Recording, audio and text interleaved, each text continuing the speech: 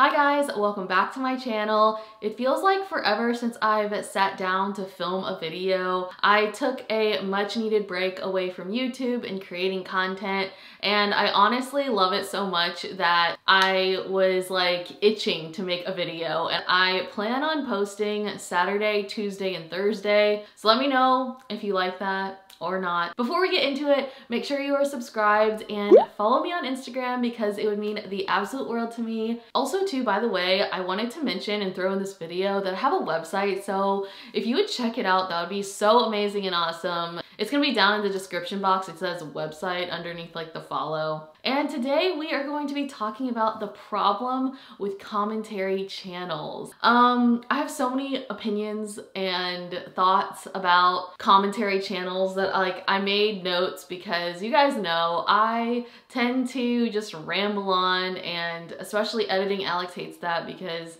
I have to sit and listen to myself for a while and it's just annoying. So we're gonna talk about this new phenomenon, I don't know, whatever, about commentary channels.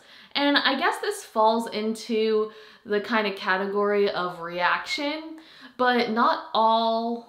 Well, I mean, I guess all of them kind of do react because they comment on things and they give their opinions about things. A lot of them are coming up and are on the rise, and I feel like if I were to pick a niche, I would probably pick commentary. Now I'm just rambling. Gotta get back on topic. Before I lay out how the video is gonna go, I just wanna say I am just a little ant, little speck on the internet. It doesn't really matter what I think, I believe, whatever. I'm just sharing my thoughts because I wanna hear your opinions on some of the people I'm gonna talk about. I like talking about these people because it's interesting to hear your points of view, and so you can hear my point of view, because I'm not as harsh as some of these people. Like, some of these people be like really hating, but don't take what I say or whatever I might have an opinion on it that seriously. It doesn't really matter.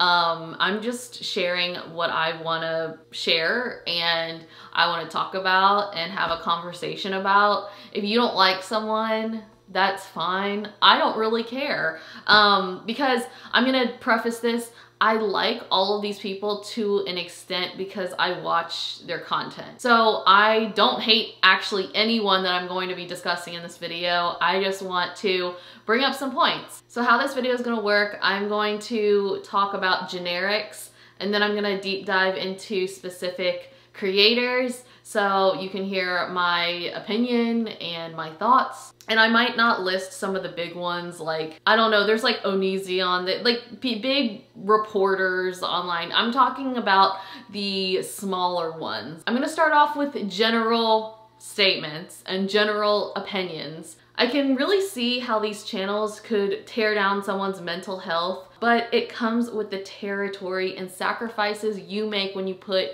your life on the internet. So I kind of want to touch on Brianna K's video because she recently put out this video where she expresses herself. You can tell that she's like very distressed, and I honestly feel for her. I think she should definitely take a break. And some of the like whiny stuff though, I'm like, oh my gosh, like, come on, compose yourself and then come back. I don't know. To me, I'm generally a tough person when it comes to certain things. Other things I am a big wimp on, but I mean, if you can edit and everything, like, you should, I don't know. Maybe that was her trying to be real and raw, but I can honestly see how someone making a video on you could be like very detrimental. And honestly, if I had that happen to me, which it might, I don't know.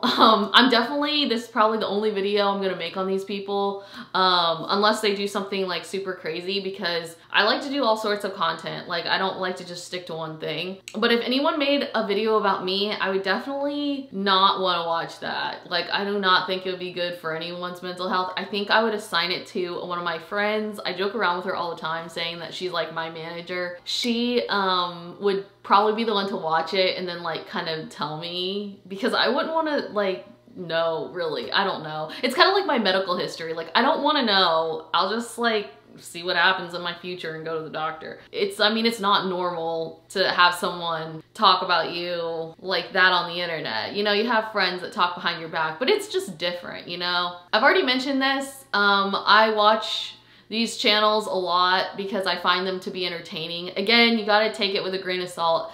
All of this and what they do, I think, is really big on entertainment for me. You know, you just kind of like, don't take the internet so seriously. Another comment I wanted to make, I don't follow a lot of the families that these YouTubers cover, especially like the YouTube moms. I don't really follow them, but I enjoy the drama and news.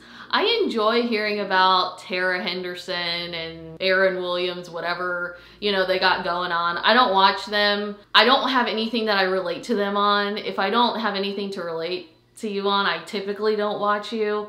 I'm just saying that in general speaking, not you, but like the channels. But I do like to hear people's perspectives and opinions just because it's interesting. It's fun to hear about, you know? I don't find them at all to be like that entertaining, so I just like to hear about it.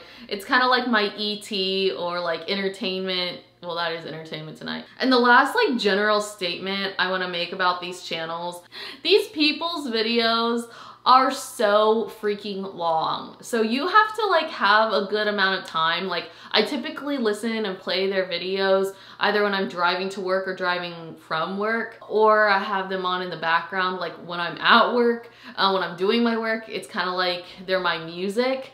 I just have them on in the background, and then they'll say something like really ridiculous or funny or just something, and I chuckle because it is funny. But you have to have a lot of time, and some of these people don't edit. So they like seriously like just stick their phone in front of them, talk to it, and it's almost like they just cut out the beginning of them pressing play, and then when they're done talking, like there's no edits. Like, it's just one run-on video, which sometimes I don't mind, but like sometimes I kind of do mind. Like, I got places to be, people. Like, can we like hurry up the video? I mean, I know I can watch it in 2 times speed, but like still, please. But I don't like people who edit so much, like so many cuts that it feels like I'm gonna have a seizure like after I'm watching it, because there's this one channel, after every word it was like a cut, and I'm like, oh my gosh, like I'm feeling like it's giving me anxiety or something. Okay, so the first person I'm gonna be talking about is obviously the Dad Challenge podcast, and I've made a video about him in the past, and I pretty much stick by that video.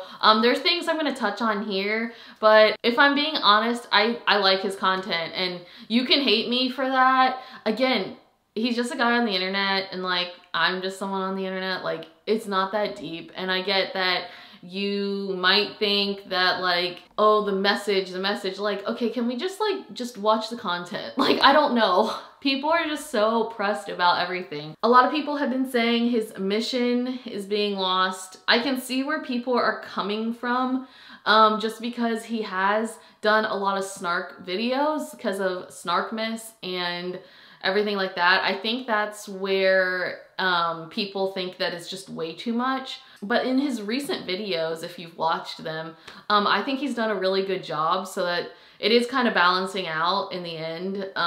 He's not doing as much snark, I don't know.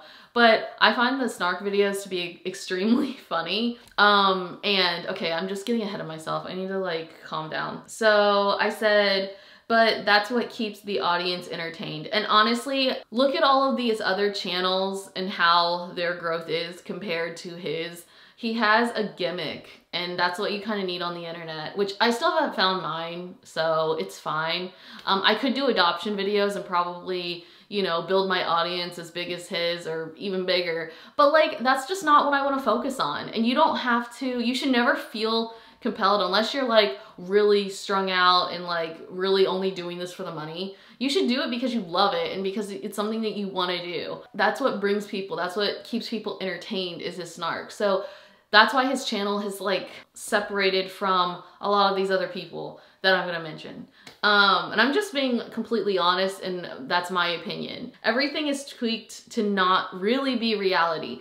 Yes, you can be real and raw, and like, what I'm saying is like, I think he's real, but like, you don't know that for sure. So you should always have like in the back of your mind that like, there's some false reality there. Cause like, no one's gonna put on the internet a part of them. It just, you're not gonna see it from anybody. So I don't know. I think you have to just keep that in mind when you watch everyone on this platform. I'm gonna bring up, he says vlogging is easy, and I'm going to agree with him. It is extremely easy. It is not hard. It is very time consuming. Like sitting here doing this and then having to listen to myself, it's time consuming, but I would not say it is hard work. This isn't trigonometry. You're not doing anything with the unit circle, or you're not balancing an equation in chemistry. Like that stuff's hard, and I've done that stuff. So I know what hard is. This isn't hard. So I do agree with him. So this is the biggest point I wanted to point out in this video, and this has nothing to do with Dad Challenge podcast. It just happens to be in the notes. With every job, you're going to have negatives. And actually, I think this does have to do with him. So every job, you're gonna have the negative aspects. You know, if you're a graphic designer and someone doesn't like your design, so what? If you know, misdiagnose someone, then you can get your ass sued. Like, there's just things in life that you're always gonna have a negative. And I think YouTubers and people with online presence, is that correct? Anyone with an online presence thinks that, you know, oh, this job won't come with any negatives, and they know that the gossip sites are there. But this, with commentary and like with the DCP and like all these other people, it is also a negative to the job. You're going to have people talking about you. Honestly, it's good press. I mean, have you ever heard of that saying, all press is good press? Well, I think that's true, because with all these people talking about, you know, Tara Henderson or Aaron Williams or Brianna Kay, or what else does he do, Jess Fam, with all of this, even though it's like negative, pretty much, they're still getting publicity. I think it's a good thing. I kind of twist things around. But with every job, you're going to have a negative. And I do think these people, some of them do need to be knocked down a peg, because they're getting paid thousands of dollars to do a job that is not that difficult. If you are this lucky, I am this lucky, okay? Like, I get views sometimes and sometimes not, but like, I am that lucky to get a monthly check from YouTube, okay? So any one of you that gets a check from YouTube, no matter if it's $100 or $5 million, you are extremely lucky to have this privilege to make pretty much easy cash. You need to be like humbled, you know? And I feel like these channels are calling people out for things that they should be called out, but no one has the guts to do it. Like, I don't have the guts to do it, all right? Let's just be real. So that's another thing. It's part of the job. Deal with it, or find another job. Like, you don't have to put yourself on the internet, you know? I do see where he contradicts himself a little bit with like, oh, I don't like comment on things that they can't help. But like, I mean, then he kind of does some instances, which I can't really point out, and I'm contradicting myself. But the thing is, a lot of people, like, I'm sure everyone contradicts themselves. So I could say one thing and then like do the opposite, just like I'm doing now. So, I mean, yeah, I agree with that statement. I think he does contradict himself in some aspects. I do appreciate that he apologized to Bree, because that was not okay. I can't believe like he let that slip on accident. At least he like owned up to it and everything. If I was Brianna, like I would also be like probably as mad as her. The next person I'm gonna be talking about is Cece Suarez. I don't really watch her personally. I think I watched one video of hers, and I just don't really like her type of snark, and that's okay. Some people just rub you the wrong way. I mean, I just don't find it as entertaining as DCP or some other people, so I just don't really vibe with her videos as much. The next person I wanted to touch on really briefly is Tiffany Ferg, I think her name is. Oh my gosh, I want to like her so bad, okay? I want to like her content. I think her organization in her videos is very well executed. I love the way her, the content is laid out and her points. But goodness gracious, I cannot stand the way she talks. And you know, you're probably sitting there thinking, I can't stand the way Alex talks. That's totally fine. There's been many times where, not many, but like sometimes people just like make fun of the way I talk, and that's fine. I'm doing that with her. Like, I just don't like, I can't get through a video of hers. It's just everything. She's very smart. She's presents herself well, but I just don't like it, people. Like, I'm sorry. I said I watched some videos. I really wanted to hear what she had to say. So I did watch some of her videos, and I do watch some of her videos if I want to know or hear what she has to say, and I just try to like tone out like her voice and just like take the message. But I just really don't, I just don't like listening to her talk. The next person I want to talk about is Sloan, and I really like Sloan. His channel has amassed so many subscribers, and I love how in the beginning of this video I say like, oh, I don't really watch a lot of people with a lot of subscribers. He has like so many, but I started watching him when he had like 20,000. So like, that's kind of how I still see him. I think he's passionate about bringing the news to YouTube, whether it be like celebrities or YouTubers. I like the way he shares the news, if that makes sense. I like that he talks about stuff. I like that he has clips in his videos, but I will say, I wish he did a little bit, and I wish all these people did a little bit more research when talking about the people. So I said I wish these people would do more research, especially talking about YouTubers, like how to pronounce their name. I watch some, but he does a lot of celebrity content. I personally don't care for it. Yeah, like honestly, like I don't really, not that I don't care about Brittany and like her freedom, like I think it's great. I think the girl should be free. She's talented. I like her, but like I don't need to follow her story. Like she's already, I mean, it's just, again, when he does like celebrity things, just not meant for me, and don't really watch that content. I just don't really like it. I really want to touch on really quick Natalia Taylor, because she is kind of commentary now. I don't know if she like officially is commentary, but ooh, she should stick to like her old stuff. I really don't like her commentary. I feel like they're so scripted, and she says like such obvious things. Like, of course, like every time I just am like watching her video, I'm like over here going, well, duh, like, come on, make some, like, share some news or present it in like with higher vocabulary or something. Like, I don't know. If I wanted to watch a documentary, like I would go to like BBC or Vice, or I don't know, not Natalia Taylor. Like, I don't know what she's doing here. And like, it's just my opinion. Like, there's a lot of people that like that stuff, and I do watch the videos, but sometimes I just have to skip because I don't know. The next YouTuber I wanted to touch on is YouTuber Headlines. Oh my gosh. So I made a note saying, I really enjoy her content. Her voice is very nice to listen to. I said, needs new graphics. Like, OMG, they are so bad. Oh my gosh, her graphics are horrible. Like, girl, hit a girl up if you need some help. Like, I do graphics, like, professionally. I don't know what's going on, but she could really enhance her channel with like better graphic design, I think. Another thing I made a note of, I wish she'd show her face or just be a podcast, like with her stuff on different platforms. Like, I wish I could play a YouTuber Headlines video or her audio on like Apple Podcasts or like Spotify or like something like that, because I don't know, I feel like if she's not gonna show her face, she could just like do a podcast. I mean, she could still put her stuff on YouTube, but like, I don't know. Anyway, I like how she just presents the news and then adds her opinion. I really, really like that about her. She really is like, I feel like her channel is starting to become more successful, which is good because the content within itself is like really nicely presented, and I do like that. And I like, she does watch the people she covers, I believe. I don't know for a fact, but she seems really educated in like the people that she talks about. So like, it makes me, you know, I don't know where I was going with that.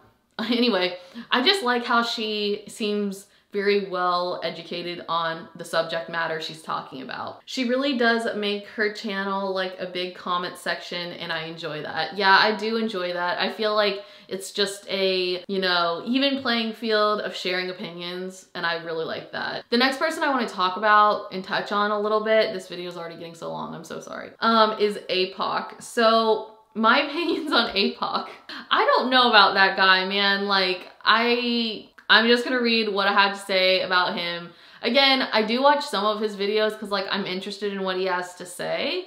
And I don't hate him, but he's probably like my least favorite of all like the people I kind of touched on. His voice is not pleasant at all.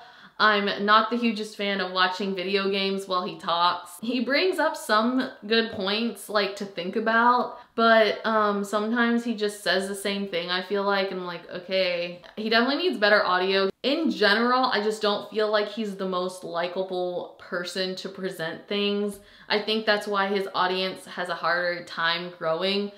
This is like a side note too. He put out so many videos on the OK Baby situation. Like, I don't think you need that many unless like, well, clearly he wants to monetize it just like I did. So, I mean, I don't know, but I just personally don't think you need that many videos on that situation. I just think all of these people are kind of hypocritical. They use other people's names to gain views, which I get. It's part of the game of YouTube. I do it too. I think his wife would have more success if she started like talking in her videos. And I really do believe that. I think she has good points and she has just like more pleasant voice to listen to. Whenever he is on camera, like sometimes he shows his face and then sometimes he has this like mask on and I'm just like, okay, what are you doing? Like maybe that's part of your gimmick and that's fine, but like, no, I don't really like it. There's also this other channel. She's like another stay-at-home mom or another housewife, something along those lines. And I feel like in her videos, like all she does, well, I don't watch her other videos, but I watched a couple on the Dad Challenge podcast, and I feel like all throughout the video she was just like screaming, and I was just like, okay girl, like calm down, like take a chill pill, it's okay. Like, I don't know. Very interesting. The next and last person I wanted to talk about is Radiant Britt. She's okay. Her videos are kind of long, and when I was giving the example of someone just like setting up their phone in their car or in their room and just like literally talking without like any edits, like I feel like that's her, and I'm just like, okay, if I have like nothing else to watch, like I'll put one of hers on, you know, if I'm like doing laundry or something, but like it's just so long, you know, like please edit, like have some cuts in there. I just not a big fan of just like one run-on clip. I think that's pretty much it about her. Like, I don't know, I don't watch her content like too much. I mean, she's okay, but that's like my biggest critique, like, oh my gosh. So anyway, I know this video was like super long and I'm gonna try to cut it down because again, I don't like super long videos. I think the longest video I really like is about 30 minutes. But anyway, I hope you guys enjoyed this video. Give it a thumbs up if you did. Leave in the comments down below your opinions on these people. Like, I wanna know. Like, I know a lot of you guys watch this content because my analytics tell me, and that's why I want to know.